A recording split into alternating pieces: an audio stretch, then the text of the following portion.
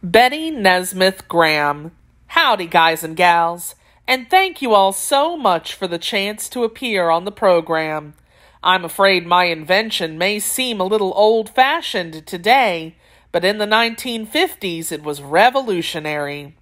Back then I worked as a secretary at a big bank in Dallas, Texas, which also happens to be the town where I was born on March 23, 1924.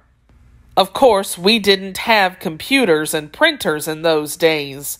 All our letters and business documents were typed on typewriters. You've seen typewriters, haven't you? Oh gosh, maybe not, you're all so young. Anyway, we had the darndest time if we typed even one letter wrong. A pencil eraser doesn't work on typewriter ink. No eraser does, believe me. I tried lots of them. The upshot was, if you made a mistake, you had to go back to the beginning and start again. Can you imagine?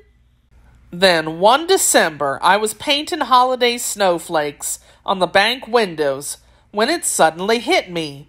Painters don't erase their mistakes, they paint over them. Maybe the same idea would work for fixing typing mistakes. So I mixed up a batch of quick-drying paint that matched the color of the bank's typing paper and put it in a bottle with a tiny little paintbrush.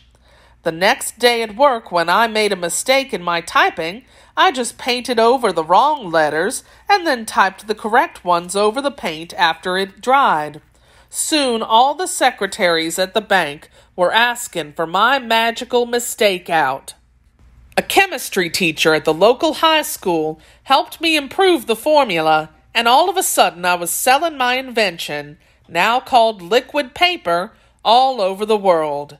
I ran my own company, bringing a rarely seen feminine touch to the business world. For instance, it was almost unheard of in the 1970s for a company to have a child care center as mine did. I was unstoppable and one of the most successful women in business. My company sold for nearly $15 million in 1979. So you little pups should really keep your eyes open for problems to solve, and keep your minds open for all kinds of different ways to solve them. You never know what you'll think up.